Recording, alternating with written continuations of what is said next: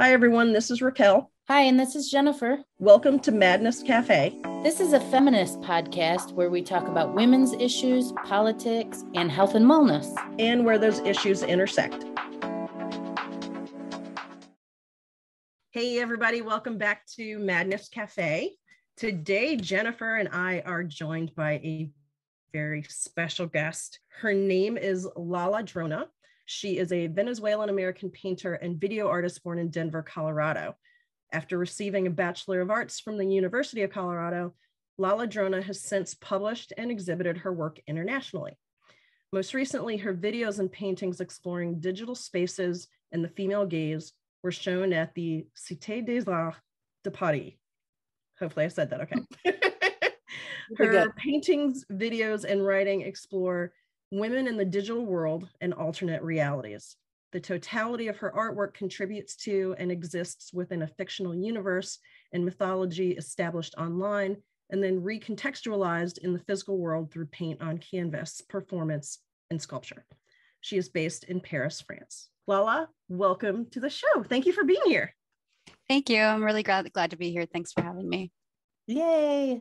So I just want to jump right in and ask you to tell us a little bit about your story. Yeah, so as you were saying before, I'm an artist, and I've been an artist my whole life. I grew up just always painting. My mom told me that as soon as I could hold a paintbrush or a pencil, I was, creating. And so that's something that's always been inside me. But it was around when I was, let's say, 11 to 12 to 15 that I think I really dived into my art. And the reason is because during that time of puberty and bodies developing, things growing, things not growing, I actually had something called a unilateral breast agenesis. And that means that one breast grew into a full C cup by the time I was 15 years old, and the other breast did not grow at all. So it didn't develop. And so from the time I was 11 to 15 years old, I kept that secret from everyone, from my mother, from everyone. And I was so ashamed of it. And I was just hoping that the other breast would catch up and grow. And so I think that probably did a lot of damage in itself, but it also made me very sensitive, I think, to women's roles and the treatment of women and our bodies. I was hyper aware of everything that was going on just because I was afraid of that secret coming out. So that has really contributed to my art. I kept that secret until I had my first surgery. I told my mom about it. She helped me talk to the doctor, and we decided to get a reconstructive surgery on the undeveloped side. So I had a breast augmentation, so a breast implant put in on that side. And from there, I lived with the breast implant. I still didn't tell anyone except for just a few people here and there. Then around 23, 24 years old, I moved to Paris, and it was time for me to just really come out with that secret and stop being so ashamed of my body. And I did a series of paintings where I looked at myself in the mirror, and I painted myself over and over again, nude, just to see my breasts and see the breasts, not just as breasts, but as these objects or as colors. And I really started to get distance from them. I had an exhibition and came out about all of it, and it was a really beautiful experience. Yeah, from there, I've just continued to create art and continue to talk about topics in women in the digital world through art. Wow. What an inspiring story. Amazing. Same. I mean, the fact that you describe the experience of sharing your secret and unburdening yourself from that and letting go of that shame as a beautiful experience. I mean, that really stood out to me. Jennifer and I have talked about body image on the show several times, just in a specific episode, sure, and then it kind of comes up in different ways in different episodes. So to hear you talk about sharing a part of your body so publicly as a beautiful experience is very awe-inspiring to me. I can't imagine ever doing that. So my hat is off to you for that. Thank you. Thank you. Yeah, it was a really beautiful experience. And it was also beautiful because other people began to talk to me about their bodies. And so that was also really beautiful to make that connection with people and to sort of normalize our bodies and the differences between them, and to realize these are the things that make us beautiful too. What do you feel happened to your shame during that process of unveiling? The shame, I guess what happened to it kind of disappeared. I would say it disappeared. And I think there was a little bit of guilt though, as well after, Wow. because I felt like, wow, I created this cage around myself that I didn't necessarily need to. I was just afraid and needed protection. And so I did feel a little guilty of maybe doing that to myself in some way, but happy that I was freed. In your work, you have talked about the void. Can you describe what the void is to you? Yeah, so that's I guess the next part of the story. So after I had the breast implant, things did get better, but I did feel like, no matter what, having a foreign object in your body, and maybe not on the other side, it was imbalanced because I had the natural breast and the implant, and it almost felt like Tupperware or something. Like it just wasn't very comfortable, and so I was constantly protecting it. And after about, I think 10 years, you're supposed to get the implant like changed or replaced so that you can avoid toxicity. And so it was, I think 17 years later, I went to the doctor because I just have been avoiding it. I didn't want to do another surgery. And the doctor told me that they could remove it or they could replace it. But she also wanted to replace the natural side with an implant because she thought that this way it would be more symmetric or like symmetrical. And so I didn't even want the first implant really. And it just got me thinking, like, is this my life? Every 10 years, I have to, kind of take care of my breasts. It was just it was very difficult. And I decided to sit down and think of maybe other options. And I thought, okay, what is one way I can avoid all surgeries in the future and be healthy? And I thought, well, if they can remove my natural breast, why don't they just remove the implant from my undeveloped side and also remove my real breast as well? And so I decided to begin the surgeries of removing everything. I just had a surgery in last February this year, to remove the implant, and the next surgery will be to remove the natural breast. And so to answer your question about the void, so after 17 years of having my breast covered with this implant, it's the first time that I'm removing the implant and being confronted with the void or the lack that I have been, I guess, hiding from for so long. And so I wanted to really approach it with my art. And so I really began to stare at the void. And that means I started painting voids and getting closer with every painting. Every painting you get closer and the void gets bigger until finally I'm entering the void. And then we find out what's inside the void. So what's inside the void?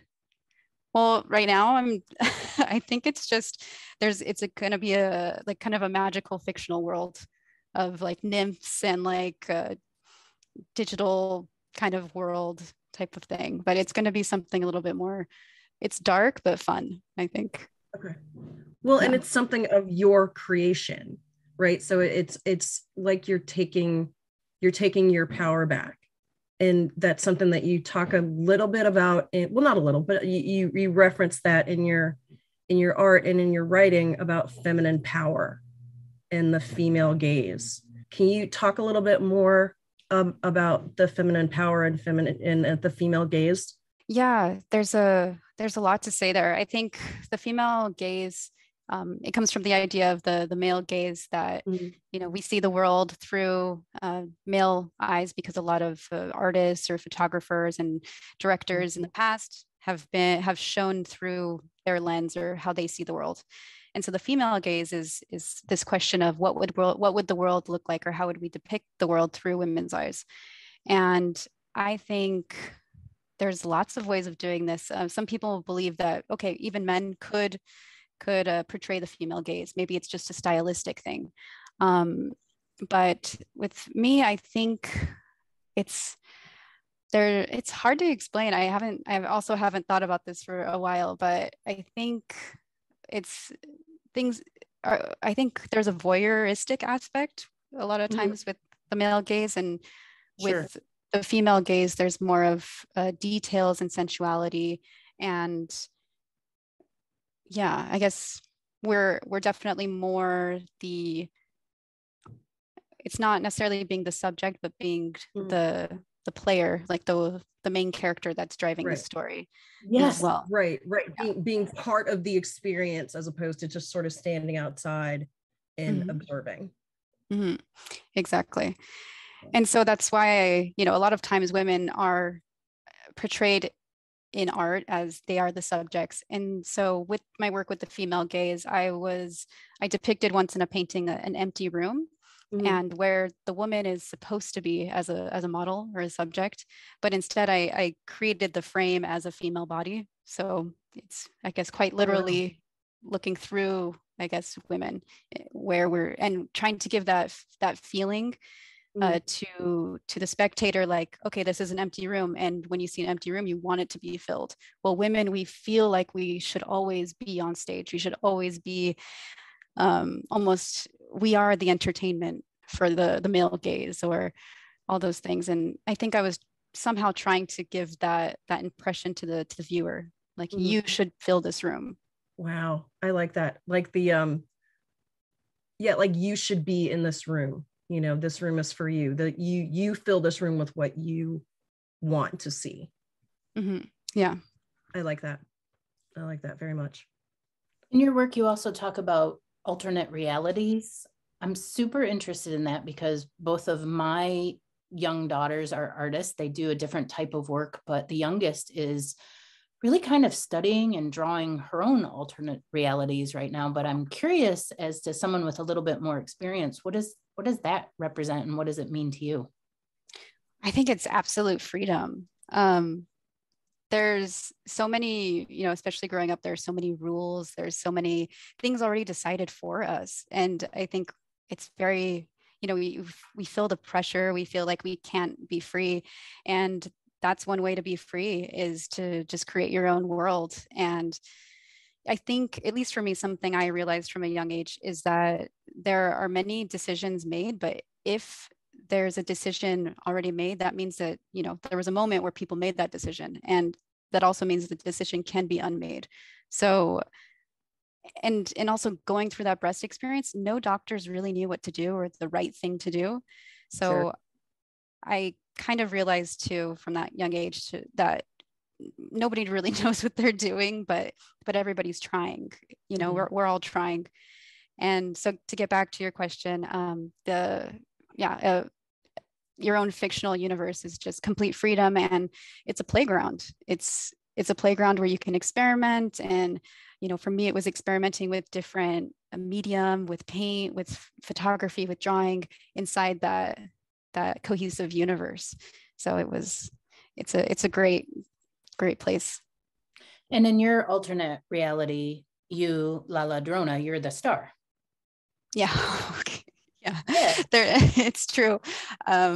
So that's on my alternate reality is yes, it's based on a fact, is where I started it. It's a blog, and I write these mock articles about Lala Drona, who's this famous artist that the paparazzi is after. But the thing is it's very, it's in a fictional world. So this artist, Lala Drona, she runs an art laboratory, and in that art laboratory, her and her assistants, they do experiments on muses in order to extract inspiration from them for her paintings. So for me, it's sort of this metaphor for the creative process inside my brain.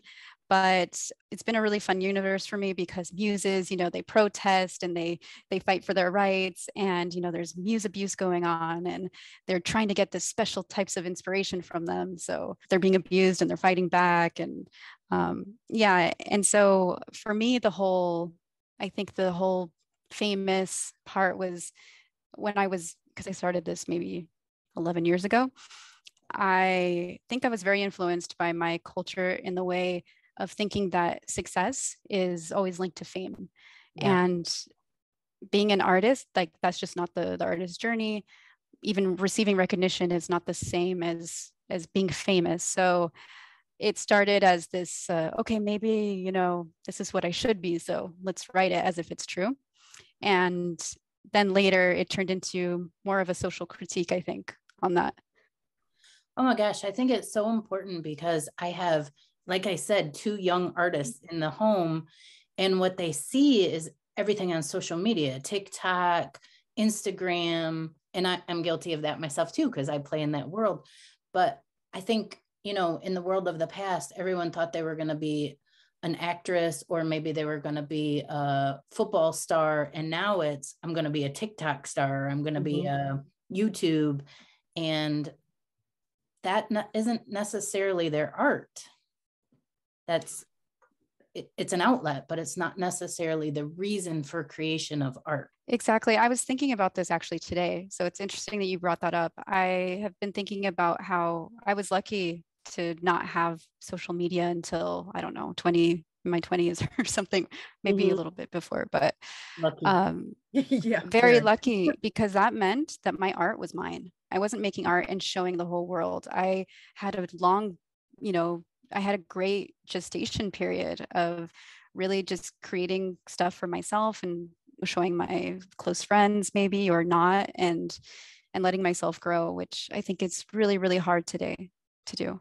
Yeah, it seems like you, and you kind of touched on this a little bit, and Jennifer, you touched on a little bit as well, of using your art to make sense of the world and to critique the world, given everything that goes on and the craziness in the world today, and just things that are going on within ourselves, to have art as a way to make sense of that and to figure things out. That's pretty amazing. And the fact that you can put these things on paper or on video or on canvas is pretty amazing, especially having started when you were so young and then making sense of everything that was going on, with your body and growing up and all that.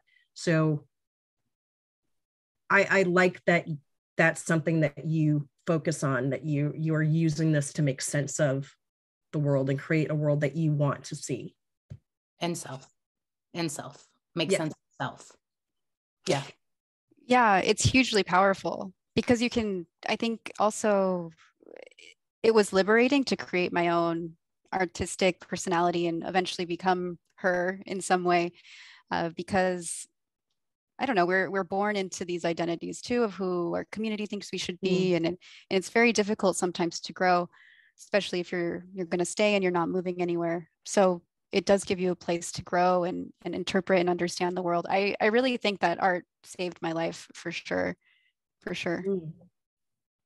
That's powerful. So on your Instagram recently, I noticed that you did a little campaign about filming yourself naked. And this is something that I've been delving into a little bit. Raquel doesn't know this, but I have a project. Eventually, I'm going to do some naked yoga in the woods and film it. But how did you decide to do that? How did it feel? Oh, it was amazing. I can't remember. Let me think of why I started doing it. Oh, because actually it was before my surgery and I wanted to get images of my body naked before it changed, and just to document it. And so it happened that way, where I just filmed myself naked, and I walked into the camera frame, then walked back out, and very simple, nothing. And then I looked back at the film just to take a look on it, to take a look at it, and it was on the camera kind of preview on the digital camera.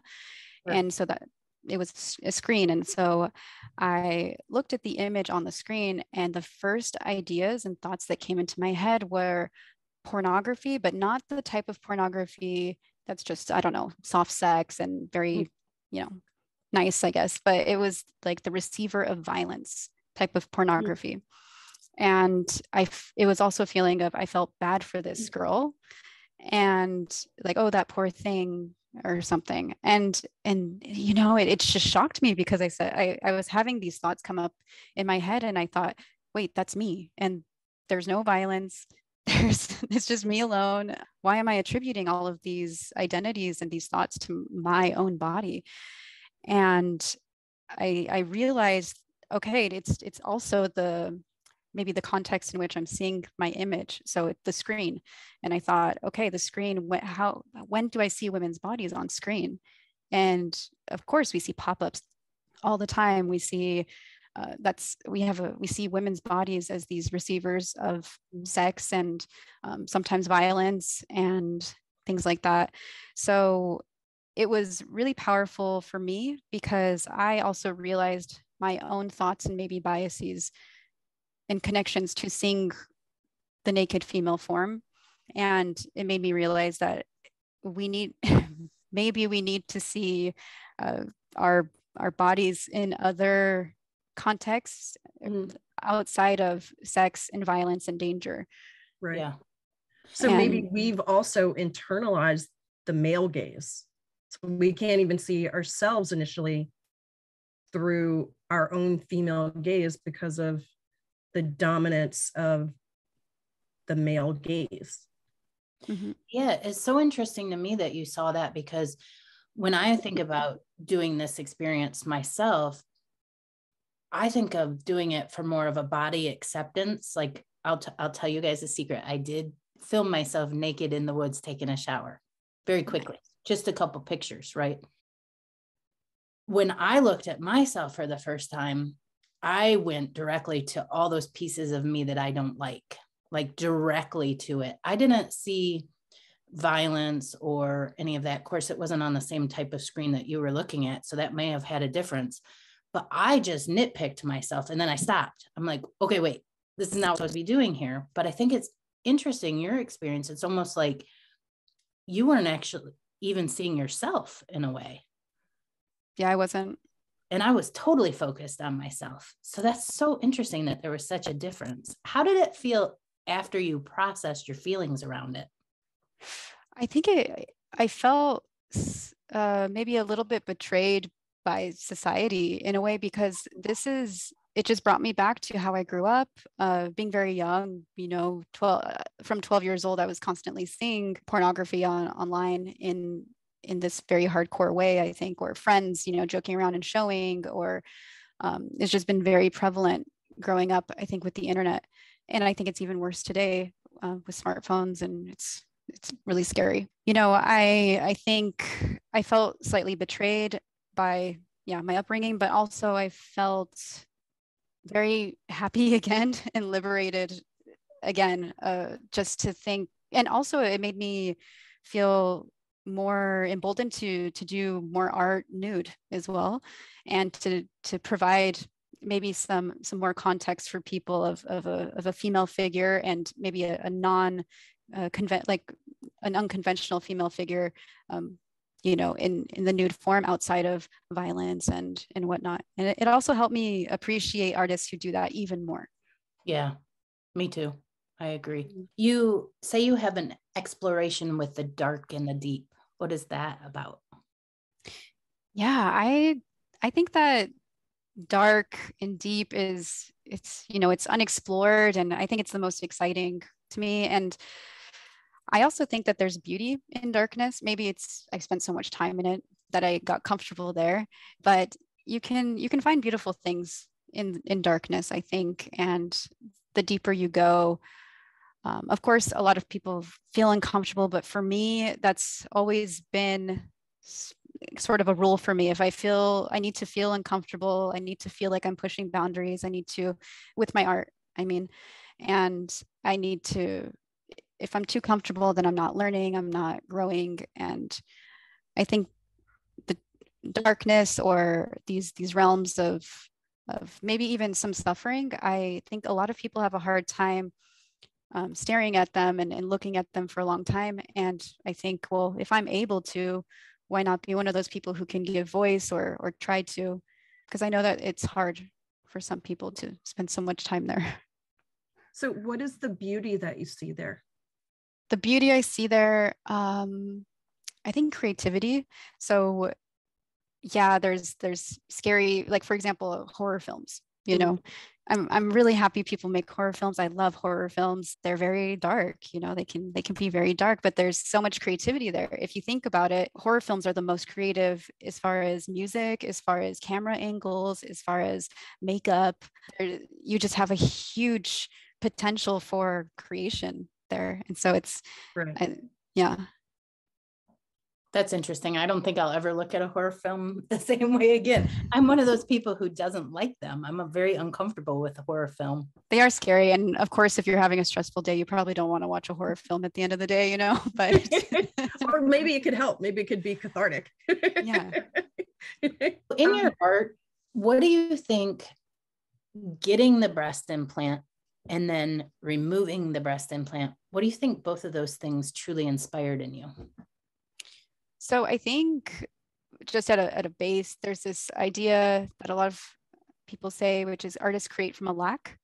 And I mean, I had a literal physical lack, but I also had a lack even before the breast. I think I had, my mom's from Venezuela and my dad's from the United States. And I grew up not, at first, I couldn't really speak Spanish very well, and I couldn't speak English very well either. So it was actually quite hard to communicate when I got to school.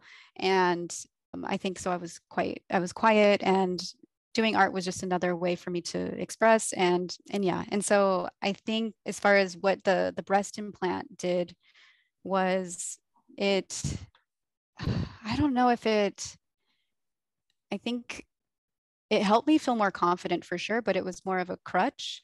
And for my art, I think it made me not really be able to paint or create things outside of the breast implant or breasts for a very long time. I was very breast centric in my art. I still am in the shapes and whatnot.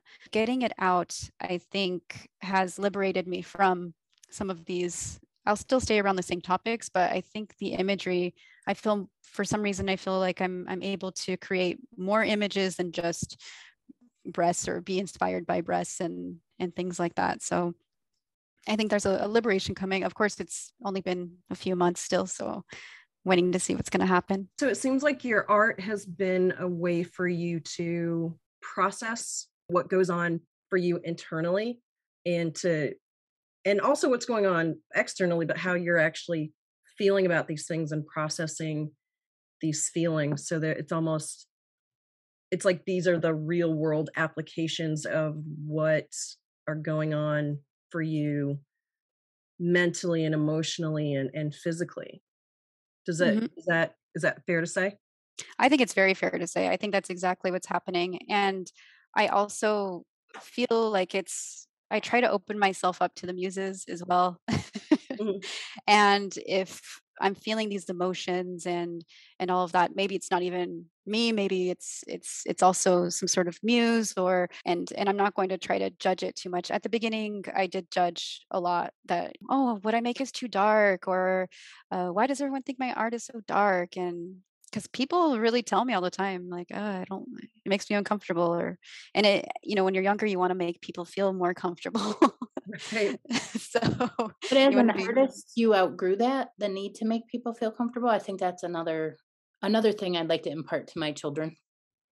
Yeah, I think through my art and sticking to it and being very passionate about it as my number one, putting it as my number one priority, that also helped me be a strong person, and also, yeah, helped me have a lot more confidence. And because it was something that was just mine, nobody could take that away from me. I could, have a breakup with a partner, and doesn't matter, I have my art. Has the reaction from other people changed as well?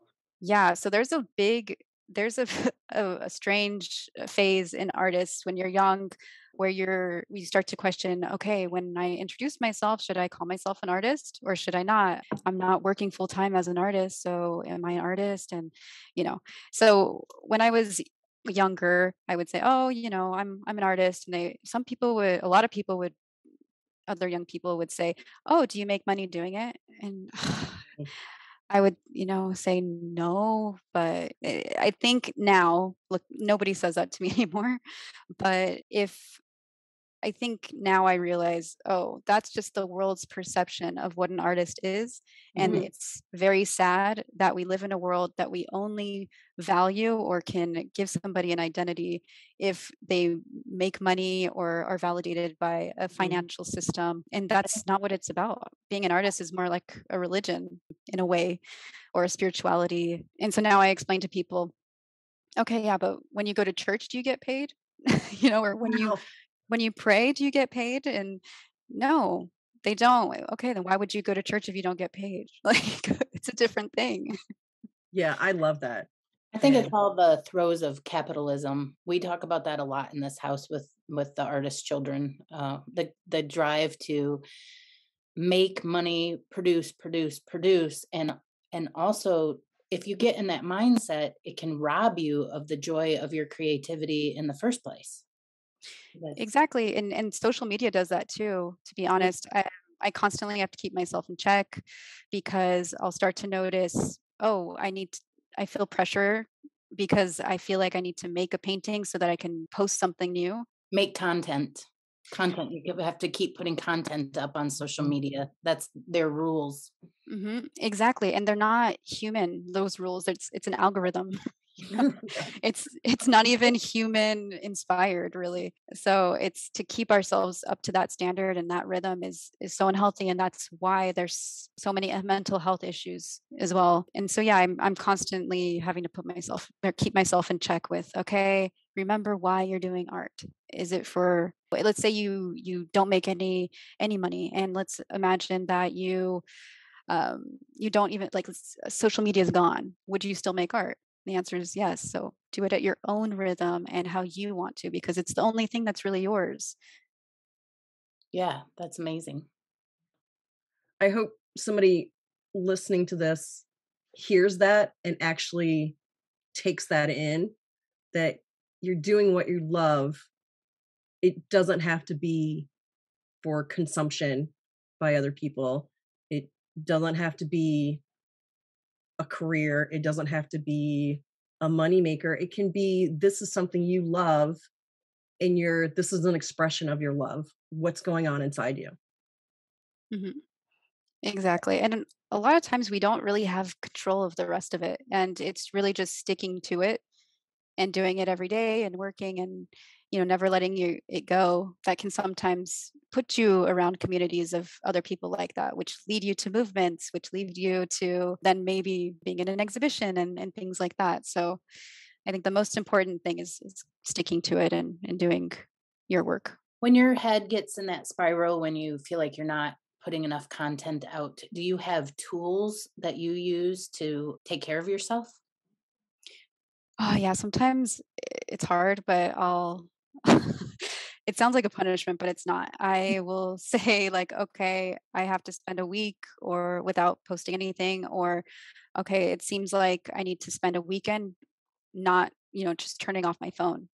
Mhm. And it's very hard. And the more time goes on into the future, it gets harder and harder to do. It's not getting easier. I'll do that and it'll help me recenter. Also, dreaming, I guess, like not literally sleeping and dreaming, but going on a walk and letting myself just think about Mhm. stuff, kind of like freely. Yeah, And daydreaming. yeah, daydreaming. Yeah. I think that can help a lot with the artistic creativity and motivation too. Well, that's a way of using your imagination. Like you said, with all of the technology and the screens and all the things, I mean, how often do we really just let our imaginations do what they're supposed to do? That's where our creativity comes from. Definitely. Yeah. Definitely. That's well said because yeah, today there's just overstimulation everywhere. There's phones, there's emails, everything. And we worry about our families, so we want to make sure we're easily contacted. It's very difficult. So yeah, making time for that, I totally agree. It's important. When I was listening to the multiple podcasts you have done, which I think are all amazing in the different types of your personal story that you tell, one of the things you said was that you have to fight for your femininity. How so? Yeah. So growing up, I never felt like I was enough. I grew up, my mother, she's a feminist, and she's always expressed to Woo-hoo. me, yeah, it's awesome. She always expressed to me that she power of femininity and feminine power and power of women and things like that. So that was great, but at the same time, I was, and she always told me, you're so beautiful, and so she was filling up my cup all the time. But because I had this breast that was missing, I felt like, you're calling me beautiful, but you don't really know who I am. Wow. And so I so therefore I kind of felt like a monster in some way, even though, not anyone's fault. And there's also, wait, what was the question again? Fighting for femininity. Yes. So, and then that was the other side, is like, women and femininity and all of this was so important and so powerful. I felt like I wasn't enough of that, because I was not becoming what I needed to be, as having one side that didn't develop. Women also have small breasts or no breasts, or like, it's not about that. Like, I was young. I feel like I've always had to fight for my femininity in that way, that I maybe, for example, I'm going to remove my breasts completely. And there's a fight for me where I need to rediscover and redefine what femininity is for me. And I'm going to do that, when the time comes. And I feel like I've been doing that my whole life, uh, Yeah. as well. So it's sort of this fight. And I do think that in that way, femininity is something that we channel, or maybe it's this spiritual place that we can kind of tap into, and Mhm. it's not in our bodies. And by the world always telling us that our bodies are what is valuable, Yeah. that is keeping us trapped. And really, our power is tapping into that femininity, or that other thing out there. I want to quote you because this reminded me of something I wrote down from your Instagram. On one of your posts, you said, "What are you afraid of? Some of the most beautiful art is born out of fear. I'm most afraid of letting anyone know me." That post touched me because I have also felt that. Oh, I mean, I'm sorry, but I'm also like, I'm happy that you feel seen too. Yeah. I feel, for me, very literally, it was, I built a lot of walls around me, because I didn't want anyone to know me, and my secret about my breast growing up. And so then I even made friends. I didn't realize at the time, but I made friends who were very egocentric, or maybe not only egocentric, but they just never asked me questions. And they were people who talk, because for me, they were safe. They were safe people. They would never get to know me. It was only while I got older that I realized, oh, why am I always around these people? And I thought, oh, maybe I attract them. So I decided I need to let people know me, and I need to be around people who want to know me as Mhm. well. And it is the scariest thing, I think, is Mhm. to Very. for people to know the real you. Mhm. Why did that, if you don't mind me asking, why did that touch you? Well, I have a feeling it is part of the human condition as a whole, but also in my own personal, I feel like I built walls about my around myself as well. And I'm just working this through with my therapist. Mine was more like a denial of my own needs and just being sort of like the happy go lucky, don't stir the pot. I don't really have any needs. Whatever you want is fine. Mhm. That kind of thing without the fear of saying, hey, I have some needs and wants to acknowledge me. So it's similar. It's not the exact same story, but I have a feeling it's the, how about you, Raquel? Do you have that? God, yeah. Do I ever? Yeah, because I was actually thinking about this yesterday. I feel like I'm surrounded by people who have known me for a very long time, but don't really know me, right? I don't know if it's necessarily because they haven't asked, or I don't tell, or maybe I try to tell and they don't listen, or they don't retain the information. Do you know what I mean? Where they're trying to put me into their box of what I should be. Lala, when you were just speaking about this, about these are the people that you're attracting, like people who just don't ask you, that hit really hard for me because I feel like, yeah, literally knife in the heart, in a good way, because make me think, because in romantic relationships, that's what I have attracted, because they're, it's more of me asking the questions of them and trying to get to know them.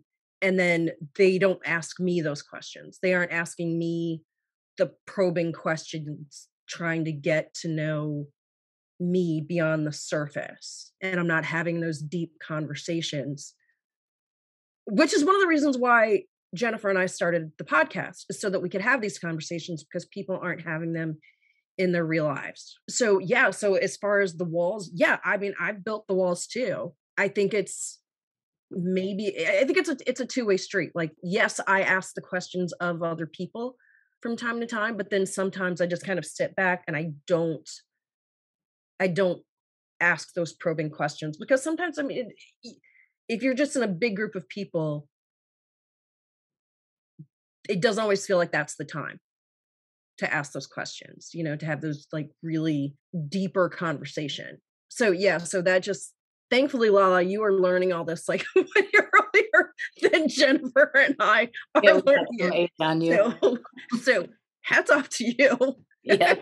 I'm sure I'm still going to be learning a bunch. I'm going to continue learning for sure. Exactly. Well, and that's part of life, right? Is that you continue to learn. If you don't, well, then you're just stagnant. You're just standing still. I do think that it is a two-way street, but at the same time, I don't know if it's just me. That's why I always ask people too. I'm like, is it just me, or do people just not ask questions anymore? Like, it's not just you. Okay. All right. Thank you. I'm going to tell you both a little secret to my online dating. I realized early on that if you treated the date like an interview and had a list of questions for them, they always left the date really liking you. But the truth of it was they just like talking about themselves. I think that, again, I'm going to go back to the human condition. I think we have not learned how to connect with one another, to truly connect, because in those interviews that I created, it was very rare when anyone asked me a question back. Very rare.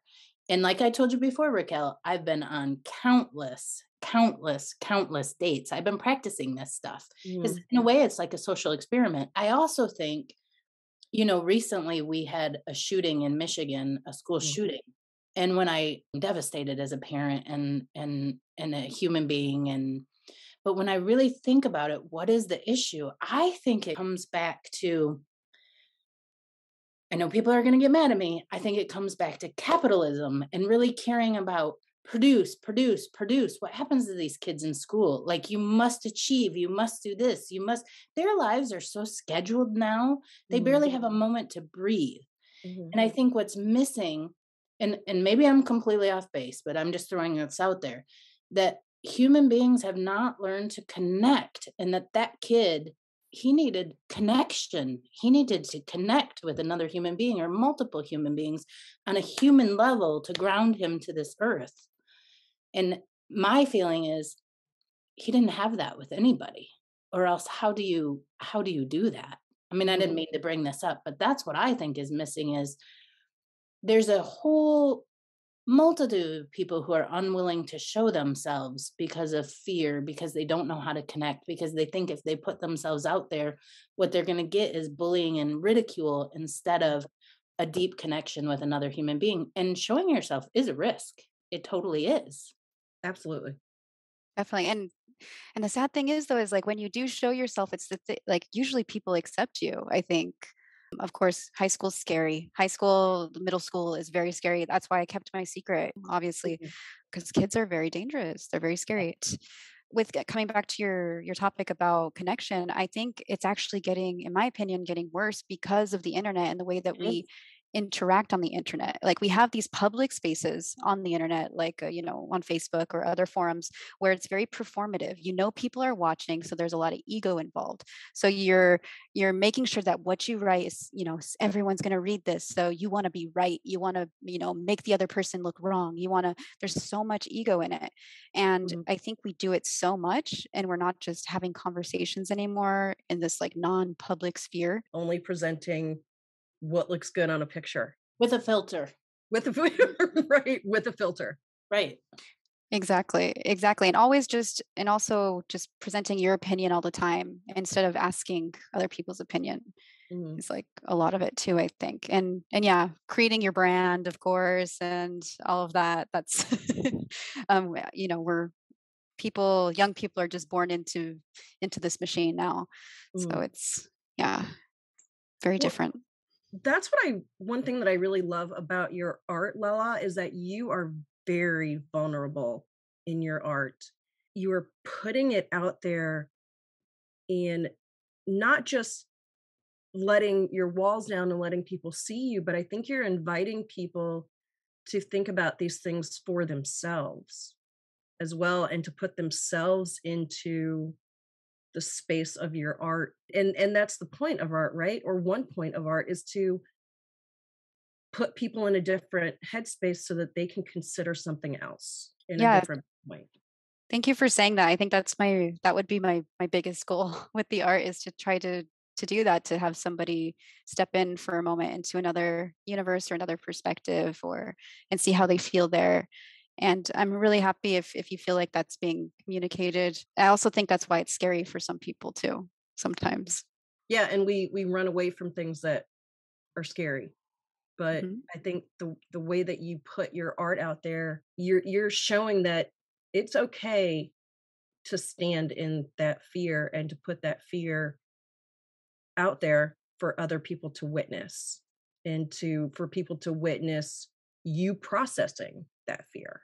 Yeah, exactly. I feel that way too, that I'm definitely a work in progress. And yeah, it does take a lot of vulnerability to show the process of that, to show I'm not even, finished with this whole breast journey, and one day I will, but I'm letting people in, and it is really scary, but I think you get used to it too. To be honest with you, it was really scary the first time I came out about it, and then I was scared a few other times, but now I think I've done it enough that nothing scares me.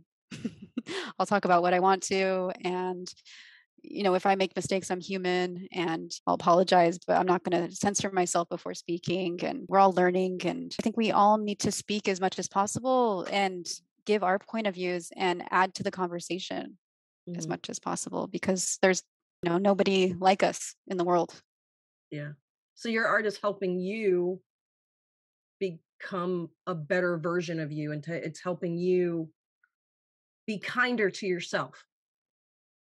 Definitely. Into the world. That's a big one too, because whether we like it or not, we're not perfect, and we have bias. When you can see a reflection of that bias by your creations or your art, it can help you also get over that as well. Nice. Is there anything that you wanted to talk about on this podcast to get out to our small but powerful group of listeners that we didn't ask you about? No, I feel like these conversations were really great. It went all kinds of places, and I learned a little bit about both of you as well. And so it was really beautiful. What's on the horizon for you? I mean, I know you talked about having your next surgery and processing that through your art. What else do you see on the horizon? So right now I'm making a documentary on the full. It's called Lala Drona Agenesis, and so it's about my breast experience and how that has influenced my art, and it goes through the surgeries as well. We're filming the surgeries and everything. Wow. It's going to be quite complete, but it's going to take maybe 2 more years before that gets released. So that's the big project I'm working on. And then a smaller, but also kind of a big project, is I'm creating a fiction podcast that takes place in my fictional universe. And I'm still halfway finished. I want to write everything first and then release it. It's called The Lamb, like LLAM, but maybe in another year as well. And besides that, yeah, I've created a Facebook group. So if anyone out there has met anybody with the unilateral breast agenesis, it's called, I think the group on Facebook is called Unilateral Breast Agenesis. And so I'm looking for just one person would be great to meet because I know they exist out there, and I consider us to be born Amazons. So because that's a great way to look at that. I love that. Thank you. I didn't think of it until like maybe a year ago when I heard there's this artist, Prunuri, she had breast cancer, and so she considered herself and also other women with breast cancer as Amazons, and I thought, oh, I'm a born Amazon. That's amazing. That's so strong. And so I'm inviting, if anyone has unilateral breast agenesis, contact me and we can talk. And it's always nice to see somebody else who's been through it. You have so much you have in the works. I am so excited to see everything come to fruition. And so please keep us posted and let us know how things are going with all that. Let us know when the finished products are available and what we can do to help get the word out about your projects and your documentary and all this.